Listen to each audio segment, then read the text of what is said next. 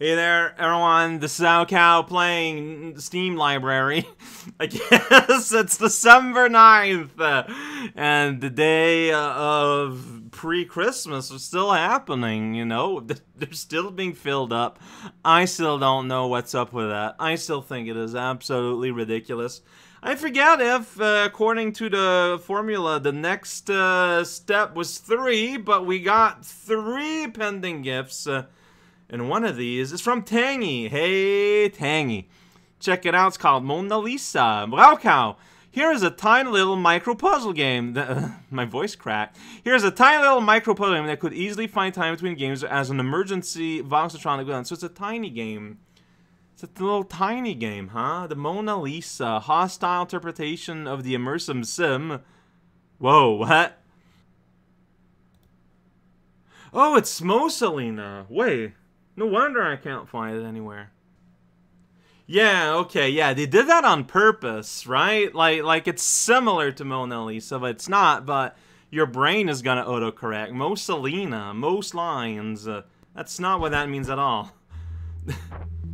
Ooh, I'm digging the vibe. This reminds me of something I feel like I've played.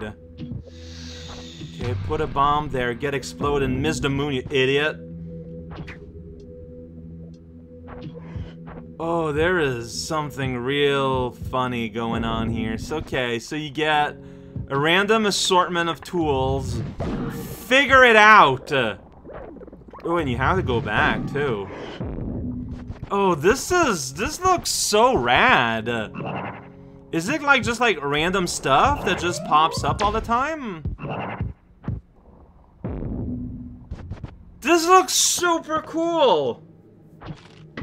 Mushroom! Yeah! We love those! Whoa! Yay, did it, bunny! Oh, this looks fantastic! Oh, what? Hey, it got released early. That's rare. Oh, man. So any percent, okay, any percent is like under a minute and a half. So I get what you're saying. But oh, that looks super cool. Mosalina. Yeah, I will always say that wrong forever. Because like Mona Lisa is a word that's just sort of like ingrained in my brain folds. Mosalina's playing on that. It's a little upsetting. Surprise ambush by Pico! Found this game by pure chance by fiddling with Steam preferences. Gonna hope you have a fun time along Christmas. Picotilla. Thank you very much, Pico. Nine-tailed Okitsune tail. First of all, there's Japanese writing I cannot translate. Fluffy X Kawaii. A Japanese-style action RPG where the character changes into various forms to solve anomalies that occur in the capital. Well, well, well, well, well. I'm gonna assume this is not official. And there's a glitch fishing animation if you're into that. Okay. Well, geez. Oh, whoa. There's some quick cutting here. Be careful. Yeah, that's exactly how I said that. My pronunciation was flawless.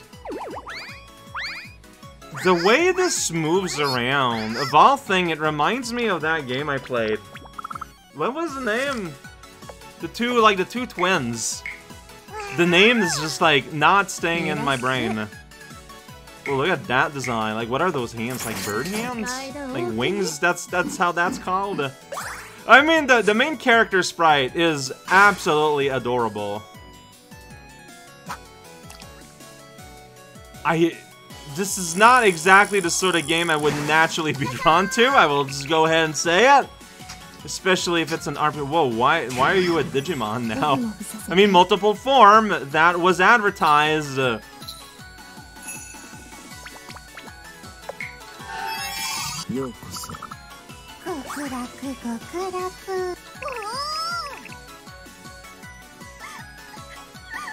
will say, this does look like extremely adorable. Like, it is smashing you in the face with its adorableness, and you will be adorable. adorable-eyed. It's super cute. All right, hey, I'm gonna accept that. It's now in my library now. There's nothing you can do about it other than, I guess, be happy because I took it. Fusion Warrior. Well, well, well. Look who's back. Raukau, consume the world. Whoa, wait a second. Was this done by someone who's seen me before? Because that turn afraid, that just doesn't happen naturally. Consume the world and everything inside. Literally. Just don't forget the antacid tablets and to brush. And then there's eating sounds. Tasty planet forever. Bigger, better, tastier. Alright. It shows a cat eating a car. Which, yeah, I feel like a cat would try to do that if it had the right size. So I wasn't sure if this was the right one because the art style looks a little bit different than the cover. But on the Steam page, like, that's how their trailer starts, too. I don't think a rat should, or cat, should eat a knife. I guess at this point it doesn't matter. So it's like Animal Katamari. Except, yeah, you're an animal. Then you just kind of instantly eat a boat. Oh, don't eat an helium balloon, though. Like, that's just gonna fill you up. But, like, there's no nutrition in there. Yeah, it's Animal Katamari Damacy. Okay, eat a plane. It's their fault for being so low flying. That's kind of morbid. I don't know. There's just something weirdly, like the way it just unhinges its bee jaws. Like, get right in. Well, that is a chunky little shark. A little fat little guy. Yeah, here we go. Fox running and a guy's throwing a barrel. No, it's called. I don't think a penguin can fly. I mean, this penguin just, like, swallowed a cinder block. Well, it was in the future. Ooh, going all the way from the stage of being, like a tiny little embryo. And then ending up in space. Tasty planet. I get it. I get it. You know, it's just, you're tiny, and then you become big as you eat. No, I get it. There's something unsettling about the art style, though. I don't know what it is. But there's something just kind of weird about it. Yeah, I guess my past acceptance disappeared because, you know, like I said, I went to the store to make sure I had the right game. Yeah, there's something about the art style. I don't know. There's something about it that I feel looks unsettling with the whole, hey, absorb everything into your maw, and the results of which is gonna make your size larger. You're still gonna function, even though different degrees and, like, density of oxygen's gonna enter your body. It's fine. Don't think about it. Yeah, if you were cast a spell by a wizard and you became, like, I don't know, man, like 50 feet tall, would you be able to survive because you're like, I mean, yeah, like your circulation system wasn't made to operate at that size. Does it scale up?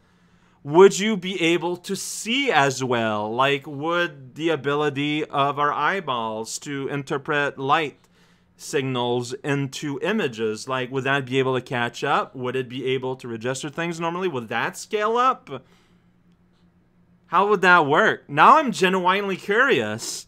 Like, if you become a giant, are you just kind of messing yourself up and setting yourself up for a bad time beyond just being outside of scope of the size of things?